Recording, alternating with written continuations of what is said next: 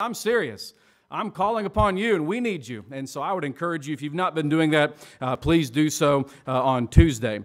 We've got a Soul Sisters event coming up this coming Friday, October the 23rd at 6:30. And it's going to be right out there at the pavilion and around the new fire pit, which, by the way, thank you, Matt, for putting that together. How many of you were at the picnic last night? Oh, my goodness, that's what I thought. Did you guys see that nice fire pit? Yeah, you guys can thank Matt for that after service. He did a great job and got rid of what was there and rebuilt it up and did a fantastic job. And I saw a whole bunch of you sitting around the fire last night. Ladies, this coming Friday night at 6:30, you're going to be out there at the pavilion. If you have any questions, anything like that, please make sure and see my wife. You can see the details there in your bulletin in front of you. Next Sunday evening, Brother Tim Throckmorton is going to be here with Family Research Council, and next Sunday night at 6 o'clock. And so you're going to get to hear what God is doing, and He's going to be admonishing us and instructing us and helping us as we pray and as we look at our nation, what God wants to do and what He's able to do. So I want you to be here. It's going to be a great time of being together and hearing what God wants to do and can do in our nation with Christians, people that are praying and seeking the face and mind of the Lord. So you want to be here this coming week from today at 6 o'clock. And then next Wednesday night, October the 28th, right here at the Family Ministries building, at 6 p.m., we're going to have our annual trunk or treat. And I'm sorry, weather permitting, it'll be right here in the parking lot. If not, we'll be up in the Family Ministries building. But we will be eating up there later. Snoops. Snacks and soups.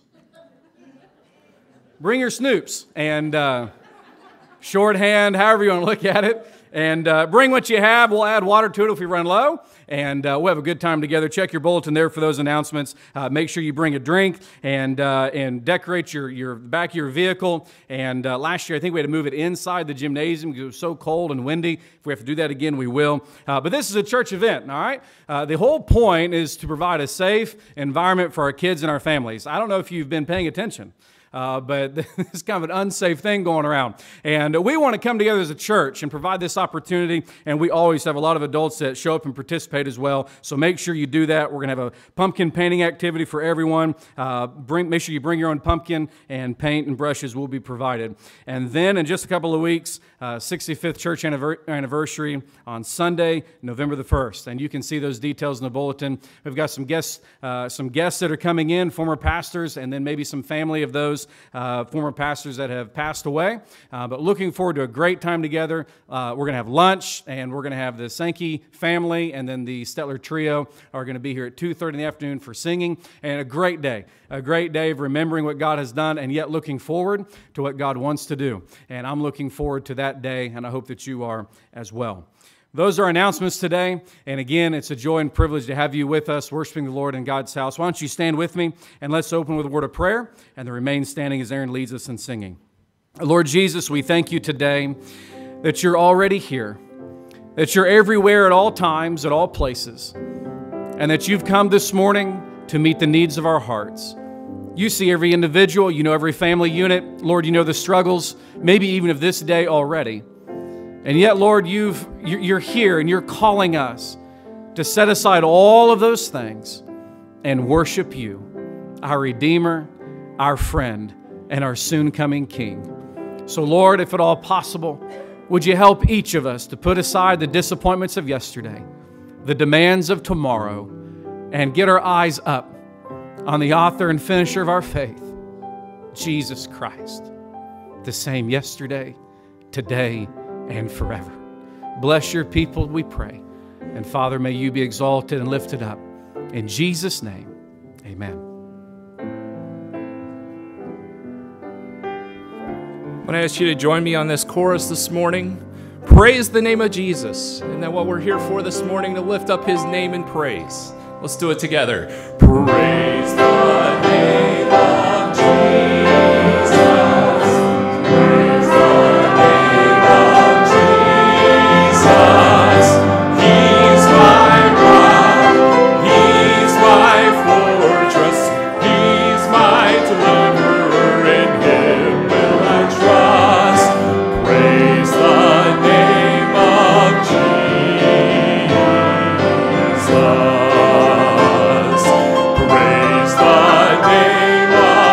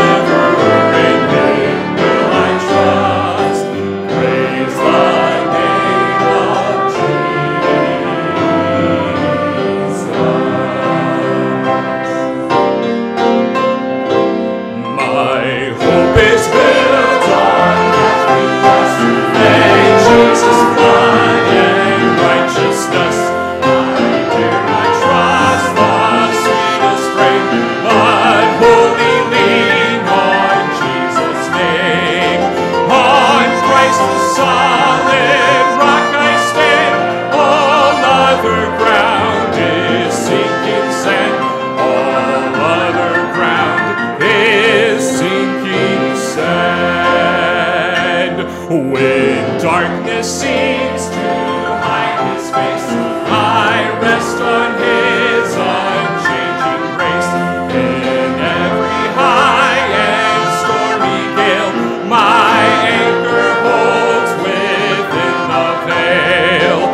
On Christ the solid rock I stand, all other ground is sinking sand.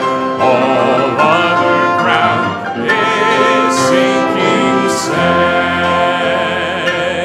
His oath, his covenant, his blood supports me in the running flood.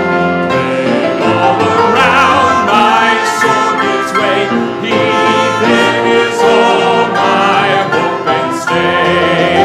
On Christ the solid rock I stand, all other ground is sinking sand. All other ground is sinking sand. When he shall come with trumpet sound, oh, may I then in him be found, dressed in his righteousness alone, faultless to stand before the throne. On Christ the solid rock I stand, all other ground is sinking sand. All other ground is sinking sand. You may be seated. We're going to turn to song number 572. 572. I'm thankful that he's our rock.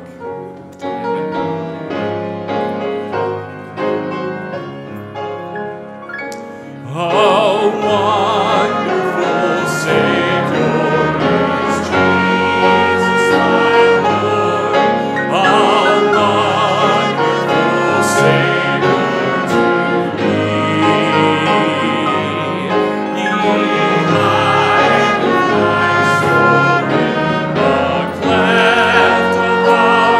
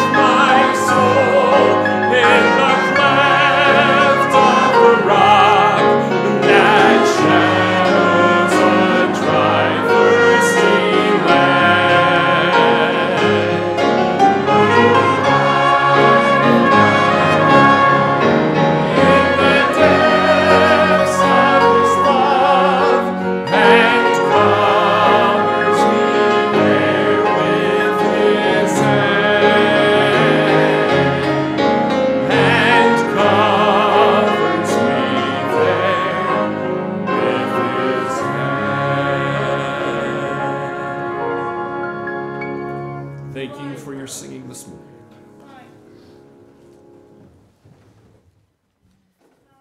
Sometimes I think we sing these hymns and we've kind of lost the real significance and meaning of the words. A wonderful Savior is Jesus my Lord. He taketh my burden away. He holdeth me up, and I shall not be moved. He giveth me strength as my day. Oh, he hideth my soul in the cleft of the rock that shadows a dry, thirsty land. He hideth my soul in the depths of his love, and he covers me there with his hand. Friend, I want you to know something this morning. If you can't stand on your own, he holds you up, and he removes your burden.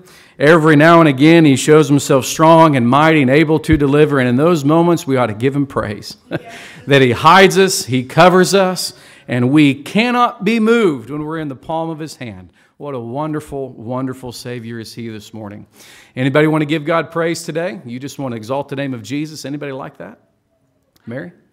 I don't know if people know, but I have a little part-time job at the Board of Elections, and so I mean, it's not hard work, but it's long hours. And this week, and most everybody curses. Most everybody does different things, and this week we had a lady, she's not the kind of person you want to be around a lot. And we were in the break room, and the ladies were talking about her, and I didn't say anything. Well, I just said, maybe she has problems we just don't know about. And so I went home and I prayed about that, and the Lord reminded me, you didn't really say anything, you should have just walked away, because you shouldn't participate in that. So I went back the next day and told him I was very sorry, just reading and listening, because she wasn't there to defend herself and everything. This Catholic lady said, I thought about what you said after that. She said, you didn't say anything wrong. You said that she wasn't, that we shouldn't talk about her and all the stuff. And she said, it really helped me.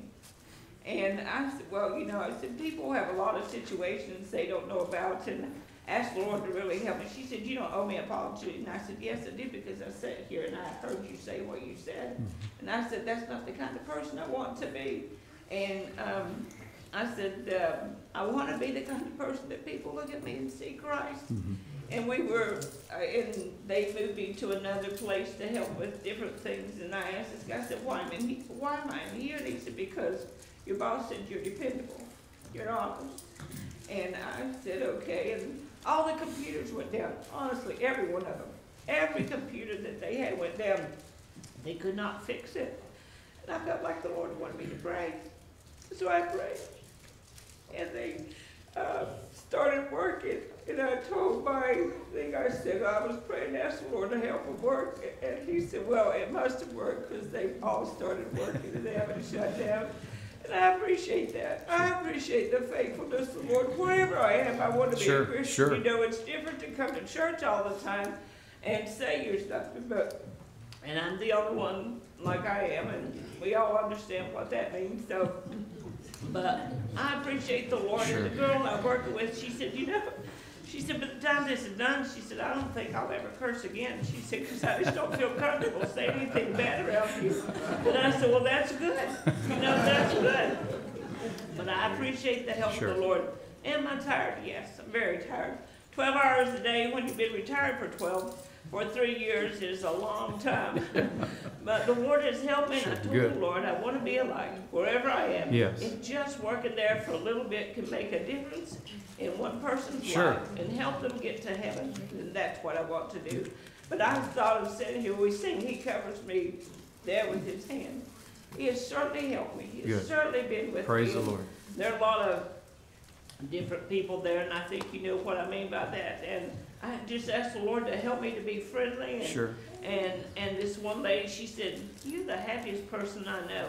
And I said, that's because I love Jesus. Yeah. And so I appreciate His help and His mercy today. Amen. I'm thankful that with His help, we can be that light. We can be that influence. We can be that positive individual we need to be, because we are to be that. We are to be little lights. We're to be Christians. We're to be godly examples in a very broken and fallen world, and He can help each of us do that, and I thank Him. Amen. Anybody else want to give God praise today? Brother Joe? Pastor, I don't say a lot, but I'm glad the Lord is still involved in my life. Amen. Praise the Lord. I thank you for it. I thank you for the church. I thank you for the people. I want to say, too, I didn't get to stay long because I'd be home before dark, but it made my heart glad to see our young people Yes. enjoying themselves and having fun together. I really enjoy that, brother. I thank the Lord, though, that He's involved in my life. Amen. Praise the Lord. Aren't you thankful for that in your life? The same yesterday, today, and forever. Amen. I'm thankful for that. Praise the Lord. Anybody else? Angie? I do. I just want to thank God for the past 5 months that I've got to spend with my dad, because really there was a time we weren't sure he was even going to be here now.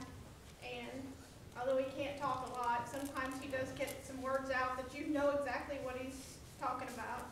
And I'm grateful that I got to talk to him to make sure that he was saved. Thank Lord.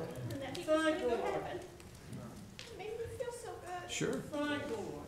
I also am thankful to God that he caused Emily and Addison to meet, because that led us here to this church and all the support. And that was just all God. He Yes. knew what he was doing. Yes. Thank Lord.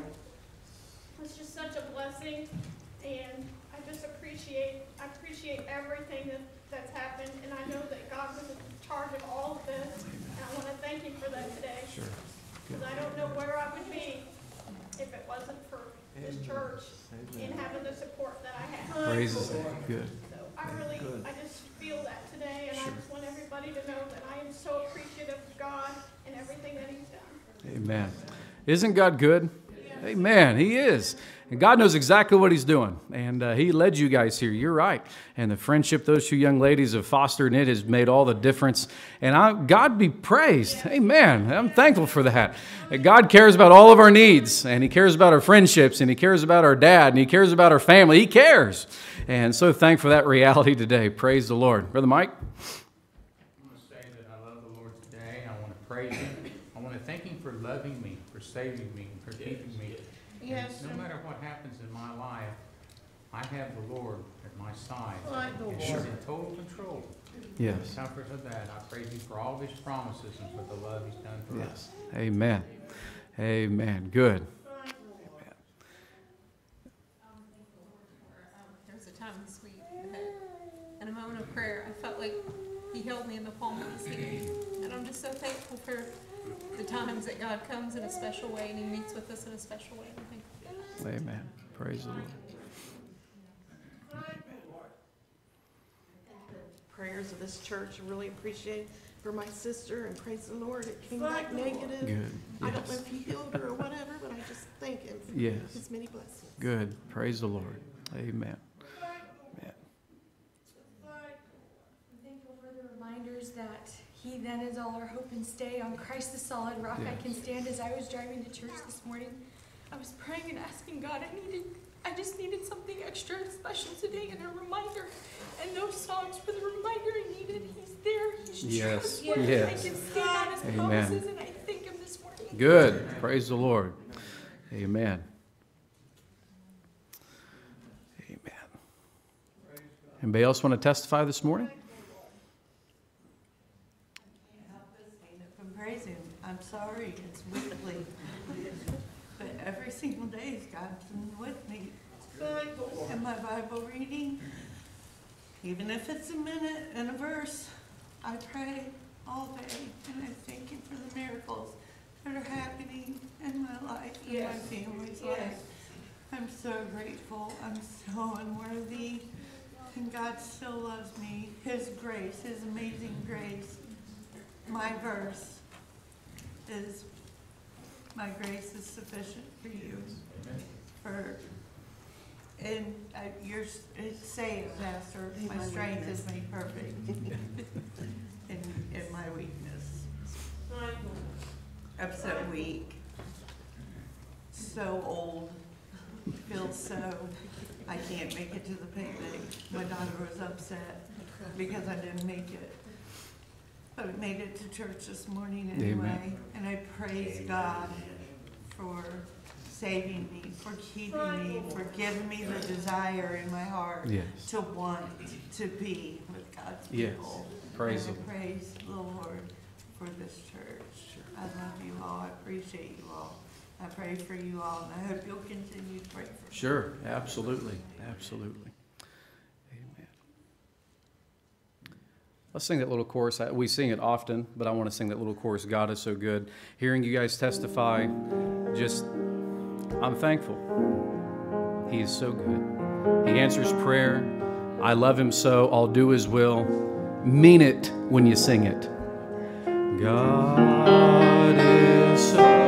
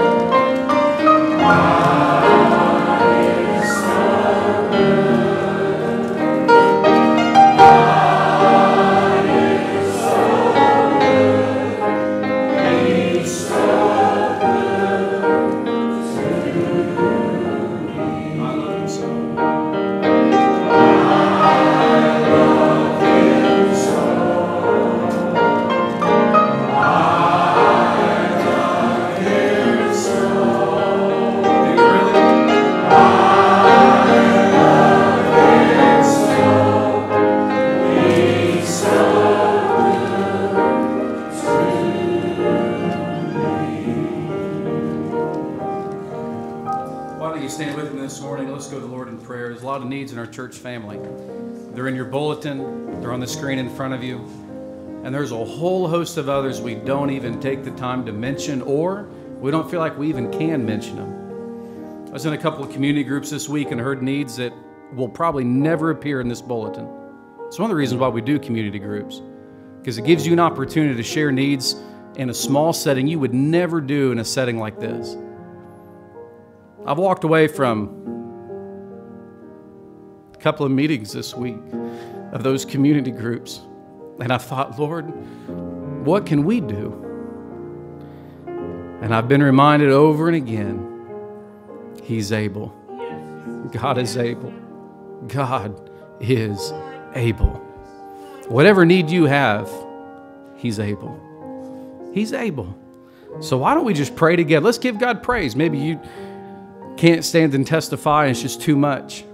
Why don't you give God praise right where you're standing? I want Pastor Logan to come and lead us in prayer. I don't want him to do a monologue. I want you to pray. Let's lift our voices together and give God praise this morning. Pastor, come and lead us in prayer. Let's go to our Heavenly Father this morning. Dear Father, therefore, since we have a great high priest who has passed through the heavens, Jesus, the Son of God, let us hold fast our confession. For we do not have a high priest who cannot sympathize with our weaknesses, but one who has been tempted in all things as we are, yet without sin. Therefore, let us draw near with confidence to the throne of grace, so that we may receive mercy and find grace to help in time of need. In Jesus, it was you who came down, who died for our sins, who rose on the third day. And you brought us from the kingdom of darkness, and you've transferred us, as Paul says, to the kingdom of light. And so we come to you as our Redeemer. We come to you, and we confess that we need you this morning. We come to you, we know that you hear us. And so we bring you the things that make us weary. We bring you the things that make us heavy laden. Lord, there are those here this morning who are going through it, who don't understand what's happening in their lives and don't understand the trials. But Lord, your strength is made perfect in weakness. Your grace is sufficient for us. Your power is perfected in weakness. Paul says, most gladly, therefore, I will rather boast about my weaknesses so that the power of Christ may dwell in me. Lord, let us be content with weaknesses, with insults, with distresses, with persecutions, with difficulties. For your sake, for when we are weak, we are strong. Lord, help us today. We don't want to just be here and hear a prayer and sing songs and hear a sermon. Lord, we want to be revived. We are here to hear from you. We're here for a reason, and you brought us here. Lord, help us to bear one another's burdens and so fulfill the law of Christ. Lord, I pray for each and every person here this morning. Lord, we bring you the things in our church, our needs. We pray for Avis Blowers. We pray for Sharon, Sheila's sister, and for Angie's dad, David. Lord, we also pray for a friend at GBS whose friend was shot and killed 2 nights ago.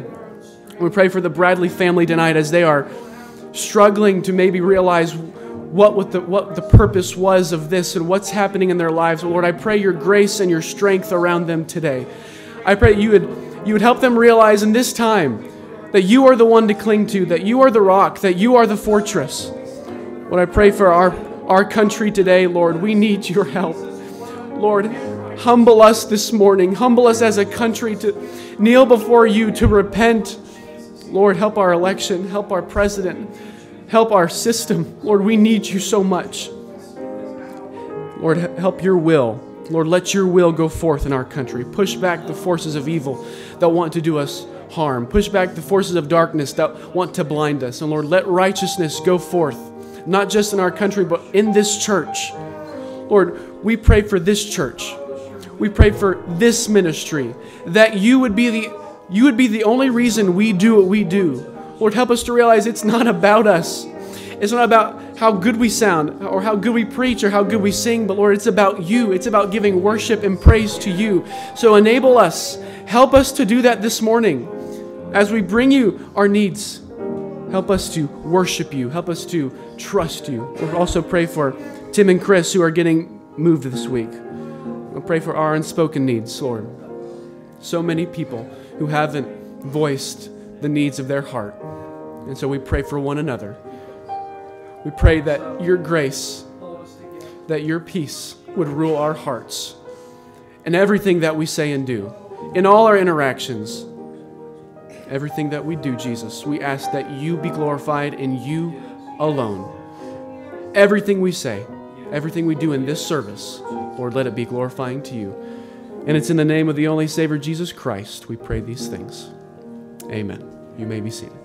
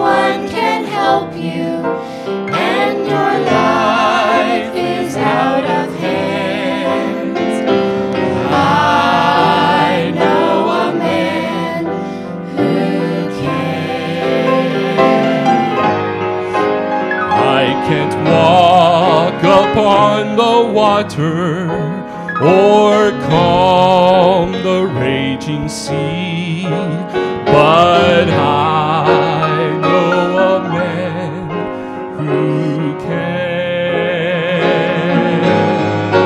I can't cause blind eyes to open or make the lame to walk again, but I know a man who can.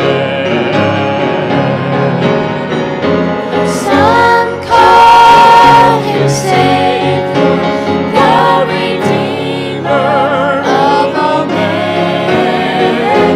I call him Jesus, for he's my dearest friend. If you feel no one can help you, and your life is out of hand, I know a man who can. Some call him Savior, the Redeemer of all men. I call him Jesus, for he's my dearest friend.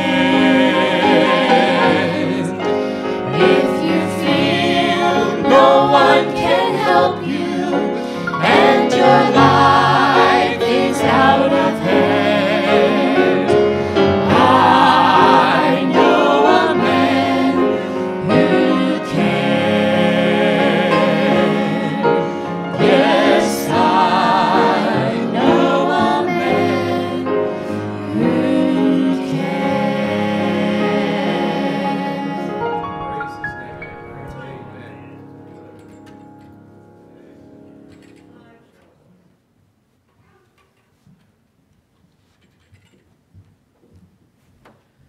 Thank you, Herring family, so very much for a wonderful truth and reminder. There's a lot of things in life I cannot do. I had a plumbing catastrophe this week. Was that funny, Merrill? God did not gift me with the ability to do certain things. I'm not good at building things. I'm not good at putting my vehicle together. I'm good at taking things apart. I'm good at unclogging things, Merrill. But I've failed at looking at that full sink and thinking, if I unhook this, all of that must go down and out somewhere. Do I need to finish the story? Yeah, I do, don't I? Garbage disposal's full. I took things apart. I started pulling stuff out, and slowly but surely, and then all of a sudden, I mean, water just came flying out of that pipe all over the place. I don't know, 3 or 4 gallons. It was a bunch. It was a bunch of water. And Merrill found out yesterday, and he just thought that was the funniest thing ever. And now I've told you, and anyone else who's watching, you're welcome. There's a lot of things I cannot do. Can't put a life back together. I wish I could. I wish I could wave my little stubby finger in your life and just fix it. I wish I could put families together. I wish I could fix financial chaos. I wish I could give jobs when they're needed. I wish I could do so many things. But I can't.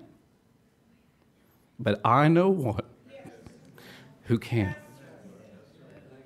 I know one who's able just to speak, and it fixes everything. I know one who's able to just be there, and it make all the difference in the world. And I can't explain that. I don't understand it.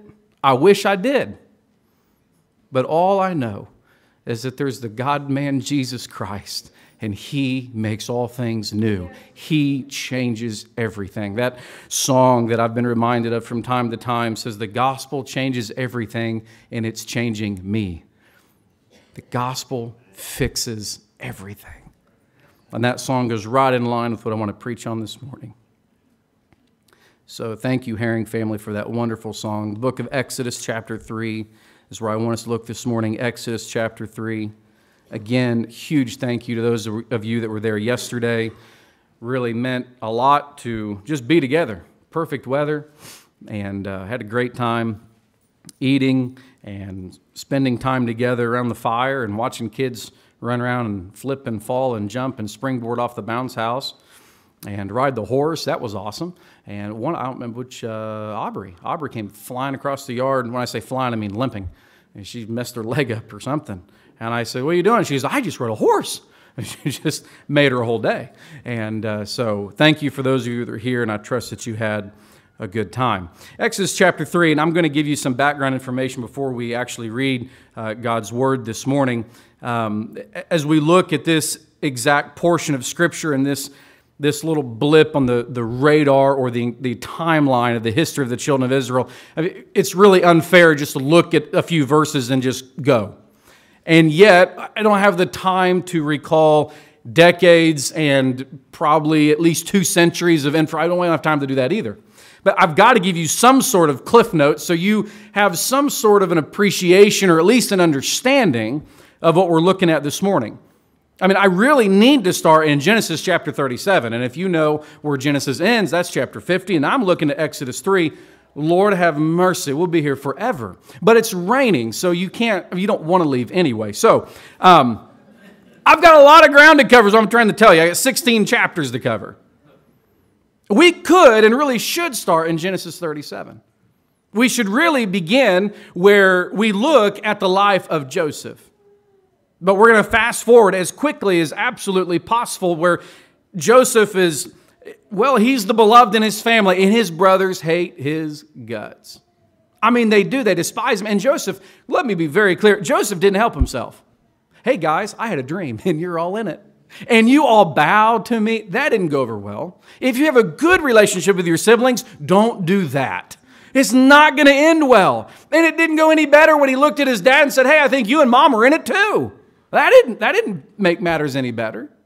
So Joseph sold into slavery. His kids, or his siblings rather, wanted to kill him. And one had the bright idea, let's not kill him. Let's just throw him in a deep, dark pit, and then we'll sell him.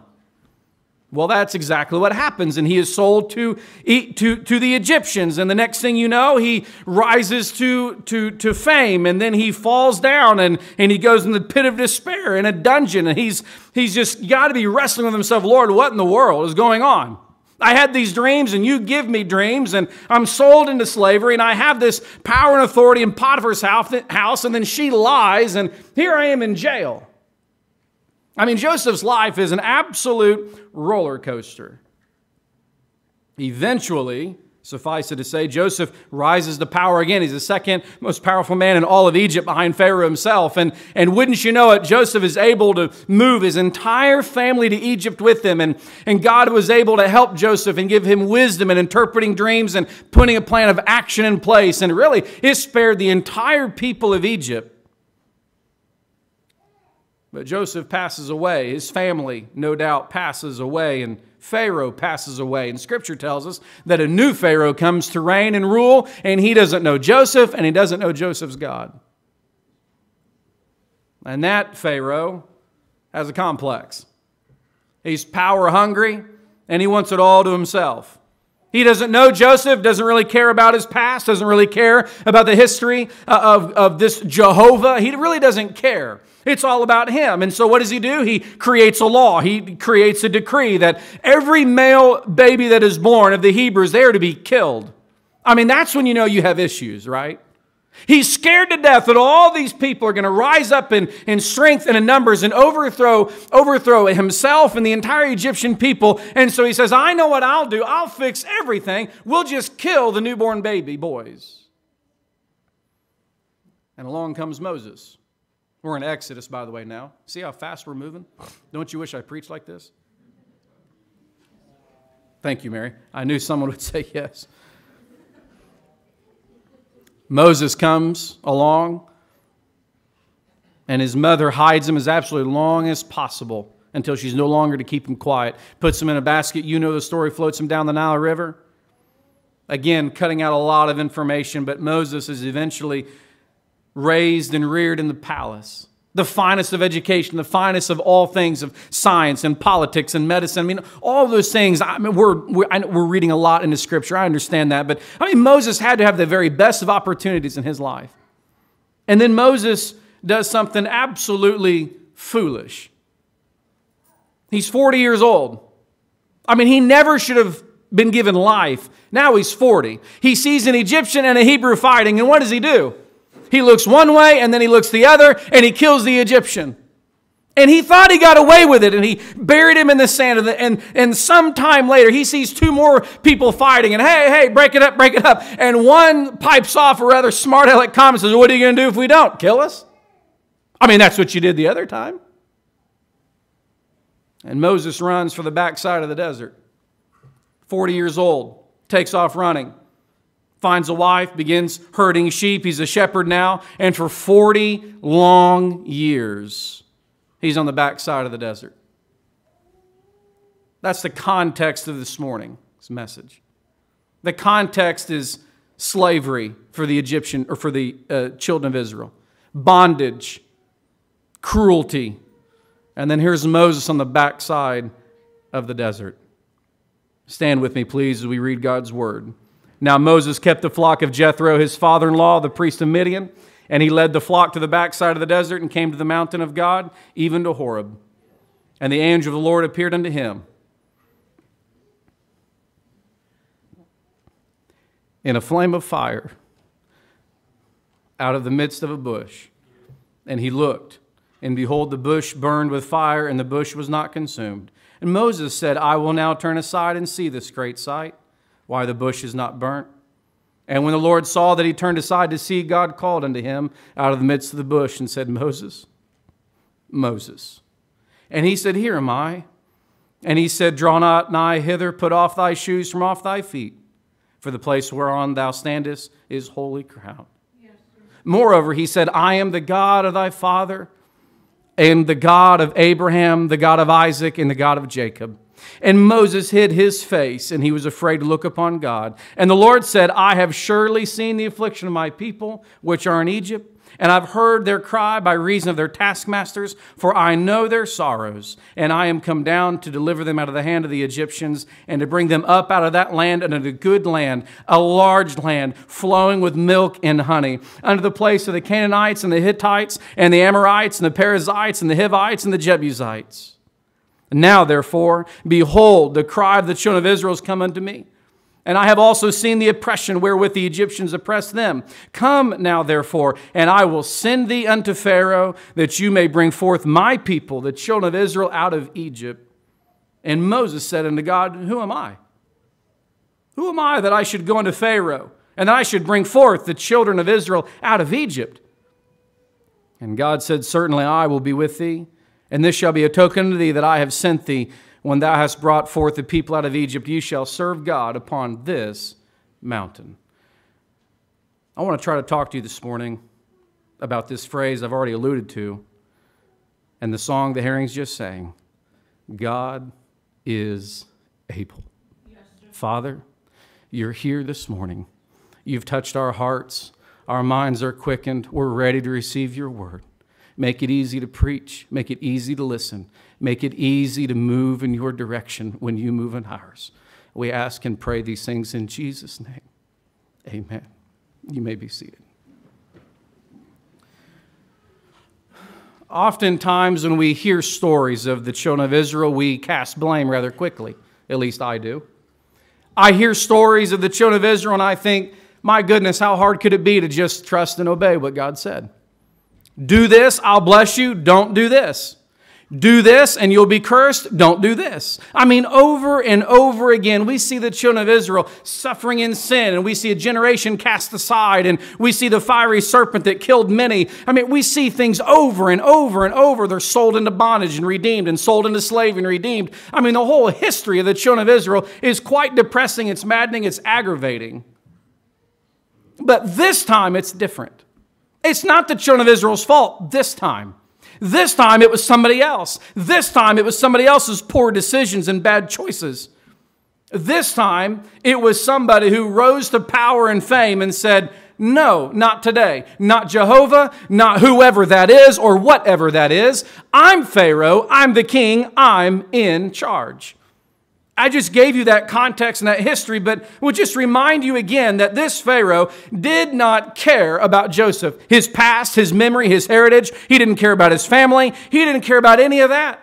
It was as if Pharaoh was saying, I'm the man. I'll do things how I want to do them. I'm in charge. I want the glory. I want the fame. I want the prestige and the honor. And whoever this Hebrew thing is, I don't want anything to do with it. And unfortunately for that Pharaoh, we actually remember him. He made a name for himself, didn't he? For it was his son that was taken in that 10th and final plague. We remember that Pharaoh. He made a name for himself, all right. Pride, arrogance, haughtiness. We remember him, but not as he wanted us to remember him. I mean, we think of this very brief and condensed history of the children of Israel that I've given to you. We think about the very short history of Moses. And I think it's important to understand that in light of the discouragement and the enslavement, in spite of the sin that Moses had committed, I think it's very important to understand this morning that God was never at one single time done with the children of Israel, and he never was done with Moses. In spite of sin, in spite of chaos, in spite of circumstances and confusion, God was never done with Moses. And in spite of enslavement by somebody else, God was never done with the children of Israel.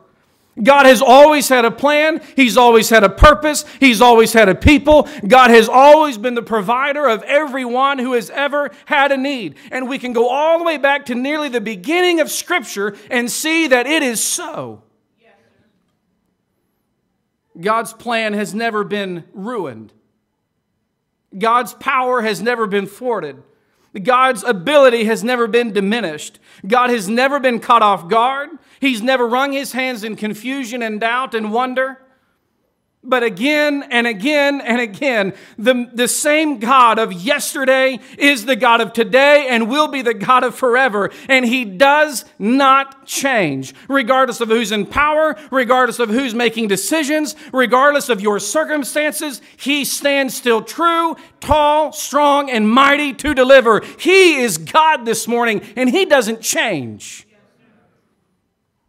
Specifically, I want to notice that for this passage of Scripture in verses 7 and 8. I read 12 verses, but I really want to focus on these two verses, verses 7 and 8. And want to look at the plan or the hope or the hope that God gave to Moses. Number one, we see God's words. I have seen the affliction of my people. No doubt while Joseph was alive, living in Egypt wasn't too bad. I have a feeling things are relatively peaceful and quiet and pretty good. I mean, after all, you have to understand Joseph's number 2 in command. I just have a feeling they could worship how they wanted to, live how they wanted to, flocks and herds and land. And I mean, they could just do whatever they wanted to do, pagan society and culture, and yet they lived within that context. And I just have a feeling everything just kind of worked. Sound familiar? You can tell me we live in a Christian nation. I'm not going to argue with you, but the longer I'm here and the more news I'm watching, the more I'm really wondering and questioning. Joseph and his family and his people are given respect, freedom, worship, family. Oh, they have to abide by the law of the land, but don't we all have to? Nothing was different for Joseph, I'm sure, until Pharaoh and Joseph pass on. Now there's a growing mindset and belief and attitude that the children of Israel might become more popular and more powerful and more populated. And to be fair, I could understand that. I could understand how a sitting individual of power and authority would look on at maybe hundreds of thousands of people and think, you know what, if things change a little bit, I could be in trouble. I mean, I could understand how a fellow would come to that conclusion. But slavery wasn't the answer, wasn't the right answer. And certainly murder wasn't the alternative either. And Pharaoh, this guy, chose both.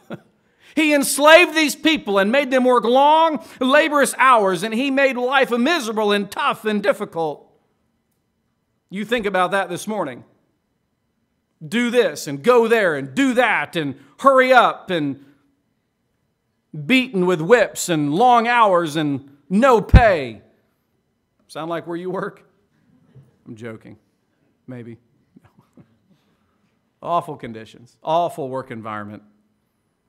Terrible way to live. Terrible way to make a living. Terrible way to raise a family. And if I'm living and working in that environment, even as a Hebrew, I think I sit back at night and I scratch my head and I put salve on the boils in the bottom of my feet and I think, now, Lord, are you really alive and well? Because I can remember Joseph. I'm old enough. I remember him. Lord, I remember your hand upon us. I remember the provision you gave us. And we've not moved, we've not changed, we've not done anything. And yet we're in bondage now. Lord, I remember back then. Are you still alive and well today? I think it was absolutely plausible there were those who asked those questions. I mean, wouldn't you be asking? Wouldn't you be wondering, where is God? This doesn't add up. Something doesn't make sense. Does He not understand? Does He not see what I'm going through? And yet, as Moses is 40 years far removed from that situation, he's standing in front of that fiery bush that is lit up and not consumed. And he hears God say these words, "Behold, I have seen the affliction of my people which are in Egypt." And friends, I want to encourage you this morning by telling you, God sees you where you are today. He has seen you. He has always seen you from eternity past to right now to eternity in the future. God sees you this very second. Nodding off, asleep, or wide awake and attentive, or daydreaming 1,000 miles away, He sees you right here this morning. And we can look back at the children of Israel this particular time and endeavor to make comparisons, and I hope none of us are being enslaved and beaten. None of us are likely going through the torment the children of Israel went through. And while I certainly don't know everything about your life and what you're currently going through, I know God well enough, and I know His Word well enough to say with confidence, God sees exactly what you are going through. The pastor may not see, and the pastor may not know, and the pastor may not understand, and quite frankly, nobody else may see or know or understand. But I'm reminding you of an invaluable truth, Christian. God sees you. It might be at your job. I don't know the coworkers. I don't know your boss, your employees. I don't know what you have to wrestle with. Maybe that's where the problem is. Maybe it's a family member and it's just a wreck. Maybe it's a situation that nobody knows anything about. Your friends don't know, your family doesn't know, your parents don't know, your kids don't know. Nobody knows. It's just you and the Lord, and you feel like half the time He doesn't even know. I want you to know this morning, God does see and God does know. Just because we don't see it, and just because we don't understand it, and just because I don't have answers and you don't have answers doesn't mean that we just throw our hands up and say, well, I guess it's just not worth it anymore. No, God sees, God has answers, God is able. He knows the struggle in your heart. He knows the struggle in your mind. He knows the ailments within your body. He knows your soul. He knows your burdens. Take confidence this morning, friend. God sees you. Psalm 139, and I'm going to read the entire chapter, and I know it's several verses, but I don't know what you cut out. O Lord, Thou hast searched me and known me. You know my down sitting and mine uprising. You understand my thoughts afar off. You comprehend my path around and my lying down, and are acquainted with all my ways. For there is not a word in my tongue, but lo, O Lord, you know it altogether. You have beset me behind and before, and laid your hand upon me. Such knowledge is too wonderful for me. It is high, and I cannot attain unto it. Where shall I go from thy spirit, or where shall I flee from thy presence? If I ascend up into heaven, you are there. If I should make my bed in hell, behold, you are there. If I take the wings of the morning and dwell in the uttermost parts of the sea, even there shall thy hand lead me, and thy right hand shall hold me. If I say, surely the darkness shall cover me, even the night shall be light about me. Yea, the darkness hideth not from thee, but the light shineth as the day. The darkness and the light are both alike to thee.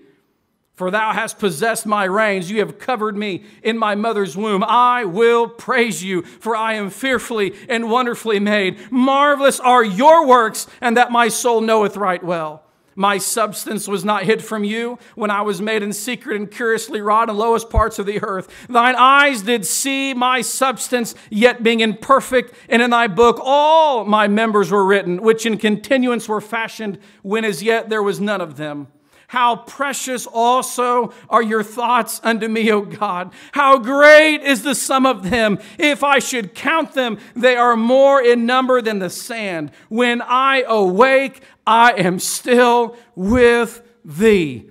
Christian, be encouraged today. He sees you. He knows your thoughts. He knows your down sitting, your uprising. He knows exactly where you are. And the children of Israel didn't have that luxury like you and I have it today. They didn't have that psalm and that truth. They didn't have that little nugget of inspiration. We do. Thank God we do.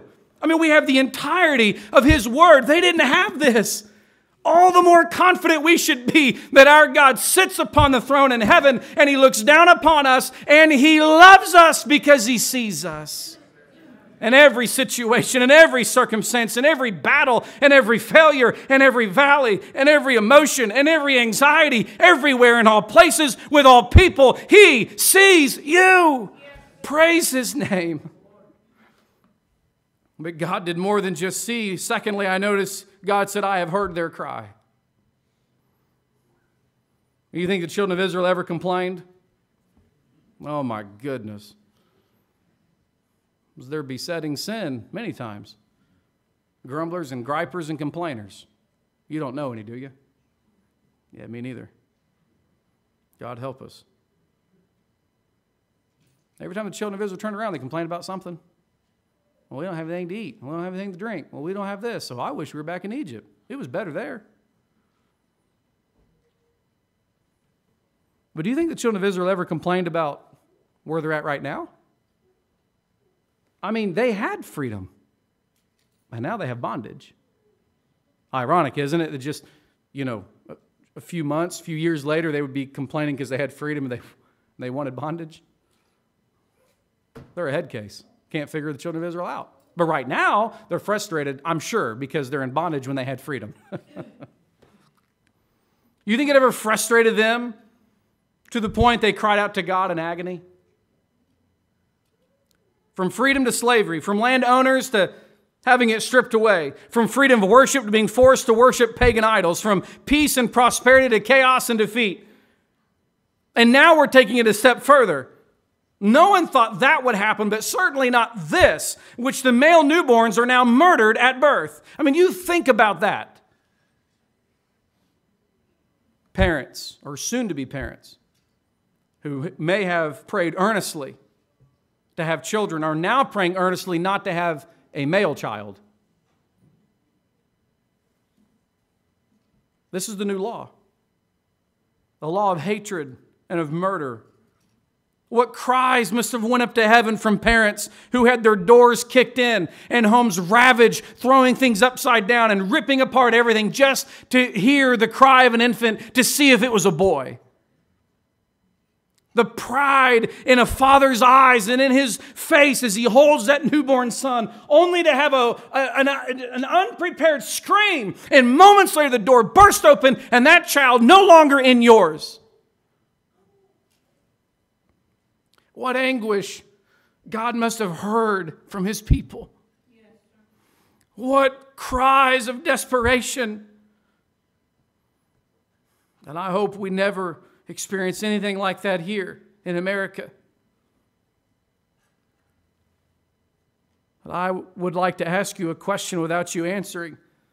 Have you ever cried out to God before? Have you ever just kind of looked up and said, Lord, what in the world's going on? It may not have been as graphic as what I just explained to you, having a child ripped from your arms. I don't know, maybe it was something similar, maybe different altogether. Have you ever gone through a situation and wondered if God heard you? Maybe you've never wondered if God saw you. Maybe you've not wrestled with that. He's in heaven, He looks down, He creates, He sees me. Maybe that's not been the struggle. Maybe the struggle is over 7 billion voices and God can pinpoint yours. Maybe that's the struggle. Does God really hear me? I've struggled with that personally. Lord, I mean, you used to spin the galaxies and you hear me?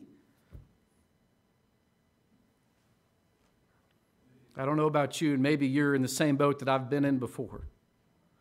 Maybe you know with confidence and assurance that God sees you in your need, but maybe you're struggling with the reality that God also hears your cry. Lord, I need wisdom. Lord, I need counsel. Lord, I need guidance. Lord, I need help. I need answers. I need you. Admittedly, I've not been through a whole terrible amount of life. But I've been through just enough, just a few times, to understand there were times that no one knew but Jesus. And even if I could relay it and put it into words, which it's no shocker, I have the ability to talk. And sometimes I don't. And God understands that too. There's been times, even if I could formulate my very best thoughts and articulate all my words and just spill them out to you, you just stare at me like, well, what are you talking about? I can't help you. There's been times I've cried out to God. I thought, Lord, you've got to be the only one that can handle what I'm giving you. My wife doesn't understand, my kids, my friends, my family, my job, my church. Nobody gets it. It's going to have to be you. And even in those moments, with great confidence, I can tell you, God has always seen my need and He's always heard my cry for help. Listen to the psalmist who said this, I sought the Lord and He heard me, and He delivered me from all of my fears. This poor man, the psalmist said, cried, and the Lord heard him and saved him out of all his troubles. Friends, admittedly, I don't know all of what you're going through. I don't know I don't know the trials. I don't know the situation. And even if I did, I probably couldn't fully understand it. I can't comprehend some of the pain and the agony and the trials and heartaches. But I know a man who can.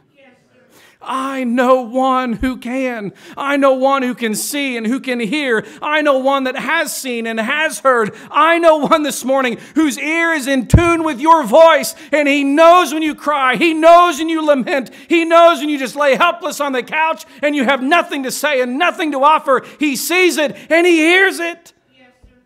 I thought just this week of and I'm going to butcher it because I didn't look it up, but the lady in the scripture, and she just simply had one cry, Lord, help me. 3 words. If you don't know what to pray, there's your prayer. Lord, help me. God sees and He hears, but we're taking it to a third step and a little bit further. God said, I know their sorrows. You know, there's something unique about someone else knowing what we're going through. I appreciate that. I really do. I've been there. I've walked that valley. I've experienced. And this is what I did to get through it. Well, I appreciate that, don't you? Someone else who's been through the valley and they see you going through it and they say, you know what? I've been there and this is what I did. And I'm not saying it's foolproof, but give it a shot. I wish I'd have thought of that when I flooded the kitchen the other day. But I didn't, Merrill. I didn't think about it.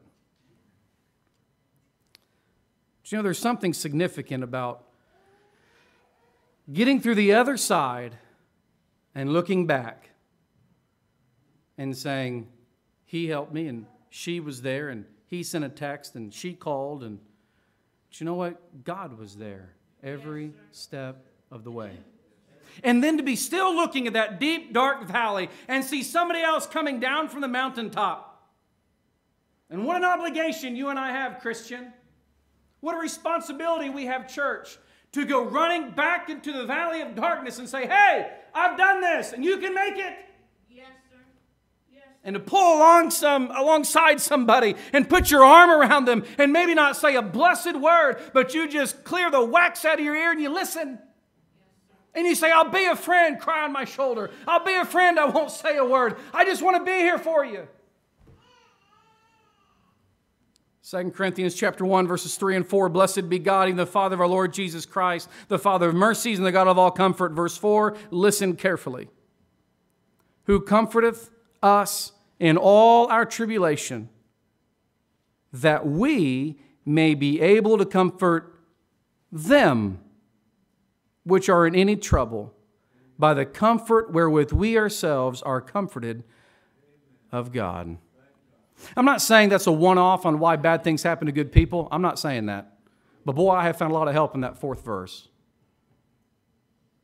In other words, when you look at someone else go through their trials, go ahead and comfort them. You've been there. When someone else goes through the valley, help them out. Grab your little light and shine it. Be their friend. Because you made it with God's help, and they can too. One of my best friends had a brain tumor removed a few years ago when Beth and I were pastoring in Georgia. He was diagnosed before we got there, and while we were there, he made the decision to have the operation, have that tumor removed. And it cut him from the side of his head all the way to the back and all the way up to the top. Just looks like a horseshoe right on the side of his head. Some 50-plus staples, I think.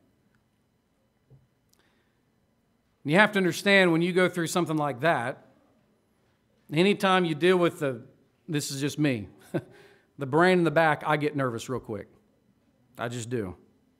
So when the doctor and the surgeon sits you down and very casually, almost with great calluses on his emotions, says, well, pretty good success rate, but if I twitch, all these things could go wrong. You may never walk again, or you might limp, and you might not be able to play basketball, and you may not be able to do this. And you have to understand, I'm 3 days older than this fella. And we hunted together, and we lived life together. I mean, we still are good friends. And you can understand when somebody's your age and they get that kind of potential news, how that can just, well, that's a big pill to swallow. But we practiced what we preached, and we trusted in the Lord with all of our hearts and didn't lean on our own understanding. And we said, Lord, He's yours. Long story short, the surgery was a tremendous success. And to this day, there's just you wouldn't notice it, but there's just a real, just minute, probably forever, he'll always have with him issue with his foot. And you probably can't even tell it. Several weeks after that, Channing is doing quite well. And all of a sudden, he said this to me. He said, hey, a friend of a friend, I don't remember how all the connection was made, but a young man, younger than us, same thing. And he said, Channing said, you want to go to Atlanta with me and be there with that family, and maybe you could pray with them? Well, who are they again? I don't know who they are. I heard about somebody on Facebook. Somebody said, blah, blah, blah. I said, sure. Yeah, let's go. So we found out the date of the surgery, and we showed up. And we don't know these people from Adam's house cat. I'm serious. I don't have a clue who they are. They don't know who we don't know each other. We got to the desk, information desk, and looking for so-and-so. No problem. That's right down here, and there we went. I mean, we walk in the triage. I mean, it's just kind of weird. Who are you guys? You don't look like chaplains. Well, at least not both of you. And Channing just told him, I've been in that bed. Different surgeon, different procedure, same thing. I've had brain surgery. And I want you to know that the scar right here, God's been good to me. And this is my pastor, and we just want to have a quick word of prayer. That's living out that 2 Corinthians chapter 1 and verse 4. Comforting others as they go through the trials. Being there for others when they go through adversity. Sometimes life isn't about you. Fact is, let me just tell you, it's not. It's for you to help somebody else. Sometimes it's about helping somebody else make it. When they go on their deep road or their dark road and their deep valley, it's for you to make sure they make it. And yet, as awesome and as humbling as it is to be able to help somebody in those situations, it's an even greater comfort to know that we have a Savior who we can turn to for leadership and guidance. I mean, I'm absolutely humbled. I'm humbled when God places someone in my life that I can help. I mean, it's just it kind of blows my mind sometimes. And then I enjoy helping people. That's part of why I do what I do. But the flip side of the coin is I enjoy when others help me. But the help you give me and the hope I hope that I give you pales in comparison to the help that God gives us, for He knows our sorrows. He knows our anxieties. He knows our burdens, just like He knew the sorrows of the children of Israel. He knows our sorrows, just like He did for Daniel and just like He did for David and Shadrach and Meshach and Abednego and Esther and Peter and Paul, and on and on and on it goes. Our God knows our sorrow. He's almighty. He's omnipresent. He's omniscient. He is the divine being that we worship today. He sees. He understands. He hears. He knows our sorrows. And friends, regardless of what you're going through this morning, God sees you in your situation. Regardless of how long you've been praying for the Lord's help, He has heard you from prayer number 1. And I promise you, on the authority of God's Word, He still is attentive to your cry. He knows your need this morning. He knows your sorrows. He knows your pain. He's acquainted with our struggle and our griefs. He's all too aware of the sorrow that you're going through. But what's more than that, and most important perhaps, is that God said, I know all of these things and I am come down to deliver them. Well, it's one thing for God to see, hear, and know. I appreciate that.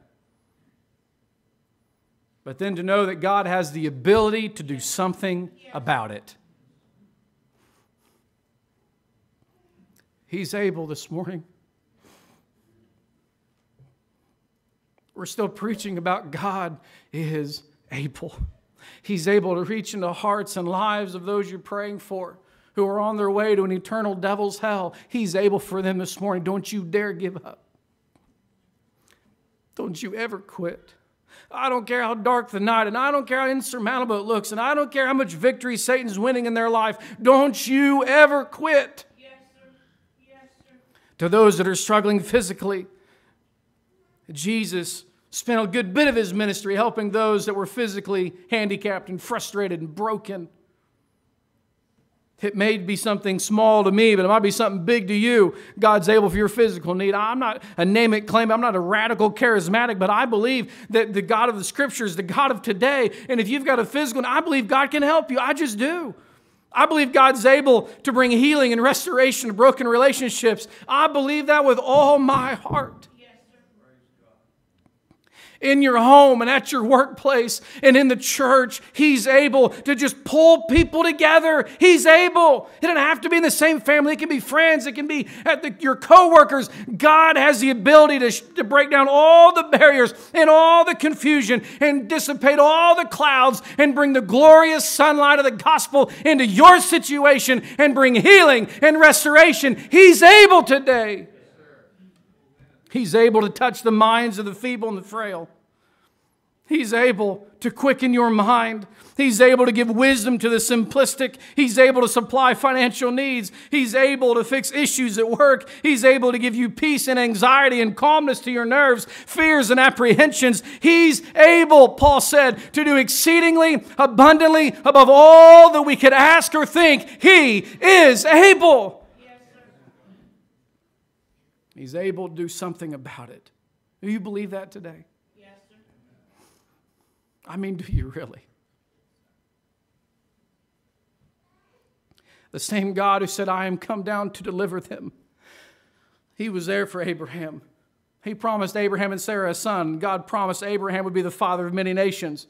And Abraham just packs up and starts walking. I don't think I'll ever understand that this side of eternity. I really don't. And if you've got it figured out, you're smarter than I am. Abraham just leaves everything behind. Family, just everything. Where are we going, Lord? I'll tell you when you get there. Oh, okay. Which way do I walk? That way looks good. Okay. And through every trial and every adversity and every pit stop Abraham made, God was faithful. Yes, And he delivered to Abraham time and time again. And then he was there for Isaac. The son of Abraham was to be offered as a sacrifice. Again, you understand that? Come help me. Well, that's a picture of the things to come with God and Jesus Christ. Abraham didn't know that. That's his promised son. He's going to bind him up and lay him on the altar and kill him. And yet there's a ram caught in a thicket, and God provided again. Yes, sir. And God was there for Jacob, a man who betrayed Isaac, his father, a man who was hated by Esau, a man loved by his mother more than his father, and throughout life, betrayal and animosity and adversity. And then he gets in a wrestling match with God, and it changed his whole life. Walked with a limp the rest of his days, and yet it was what Jacob needed to give everything to God, and he surrendered everything. A changed man for God's purpose and his will to accomplish God's desire, and he was different. And then from Jacob to Joseph, and we just barely mention God's faithfulness to Joseph. And God's trust in Joseph, and then we see ultimately Moses and the children of Israel. And again, time doesn't allow to look at all the faithfulness of God through the children of Israel, but it's safe to say, if God was able for Abraham, Isaac, and Jacob, and Joseph, and Moses, and Joshua, and the entire children of Israel, then surely God is there for you and me and our needs. I mean, if He was able for them, if He was able and come down to deliver all those individuals I just named, and generations of problems and issues and chaos and adversity, if the same God who is able to come down and deliver them, surely He can deliver you this morning. He's not a God that sits up high in heaven upon His throne and just looks down with laughter and glee at all your issues. That's not God. But Isaiah 53 paints a very different view of the Savior, that He is acquainted with our griefs. Man of sorrows, the songwriter said, what a name. I mean, just think about Jesus Christ bearing in His body our sorrows and our oppressions and our anxieties. And God says, I am come down to deliver them. And I don't know how God's going to do that for you. I don't know. And I'm not a charismatic person. This stuff makes me nervous. It just does. And yet, on the authority of God's word, He can deliver you. And that's what I want to leave you with. The reminder that God is able to deliver you. Whatever it is you're facing, He can guide you. Whatever it is you're battling, He can set you free. Whatever it is you're coming up against, God can make your path straight and plain and easy to walk in with His help and by His grace. But don't take it from me. Read God's word. Reflect on what God did for the children of Israel. We're not even looking at the plagues and all the deliverance. We're not even looking at that today. But I will just tell you enough that that's exactly what happened, and God kept His word. Yeah. And all these people come through the plagues, and Pharaoh just says, get out of here and just go. I don't care. Just go. Take all you want. Take what we have. Just go. Cross through the Red Sea, and on the story goes. Oh, God doesn't just make a promise. He keeps it. Yes, sir. And He'll keep His word to you because He's never broken His word yet, and He's not going to. He's never left anyone who's committed their life to Him. God's invested too much in you when He sent His Son Jesus Christ to die on a cross. He invested too much to watch you walk away. He's not going to give up on you. So if you're struggling this morning, be encouraged with the fact that God sees you. Be encouraged that God sees exactly where you're living. Everyone around you might think you're okay and life is a bed of roses, but on the inside, maybe you're an absolute wreck. God sees that, and He's able to deliver you. Maybe I'm speaking to someone who has prayed and cried and prayed and cried, and you have nothing left to give to the Lord. And your question to God is, do you really see me? Do you really hear me? Do you really care? And I'll just point you to what Jesus said. Cast all your cares upon me. Is that where He ended it? Nope. Why? Because I care for you. Let me just tell you something.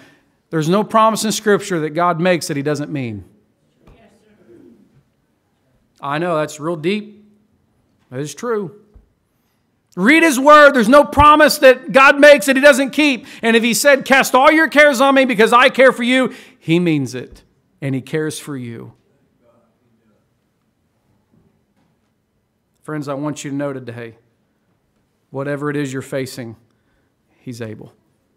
Yes, sir. I can't put a life back together again. I can't fix a soul that's sin sick. I can't do any of those things. But I know a man who can.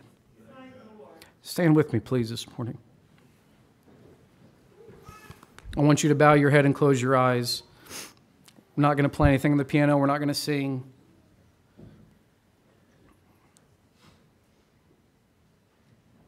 I just feel like I need to open the altar for just a moment.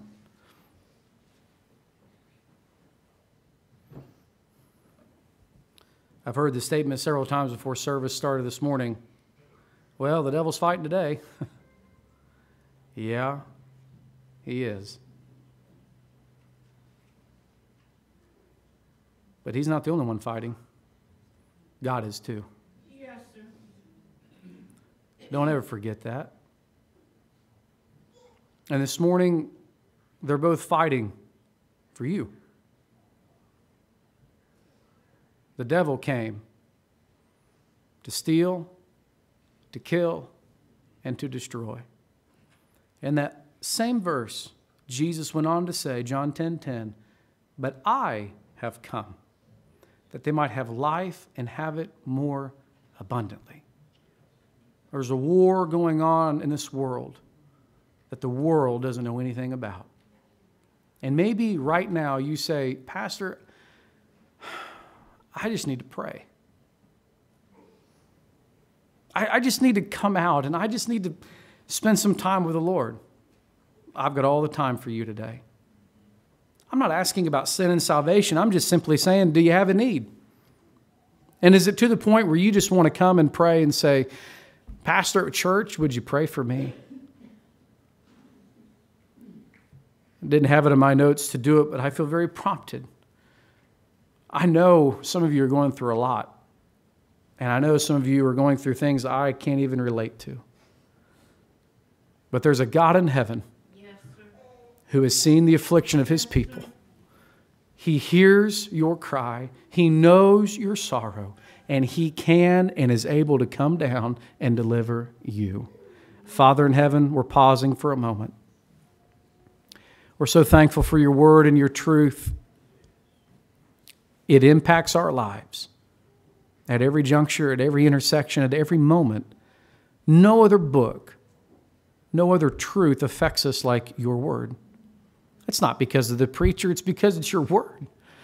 And Lord, I pray today that wherever we may be in this sanctuary or wherever and at whatever time someone may be watching this, maybe later in the week, may that one that needs reminded know that you're there for them.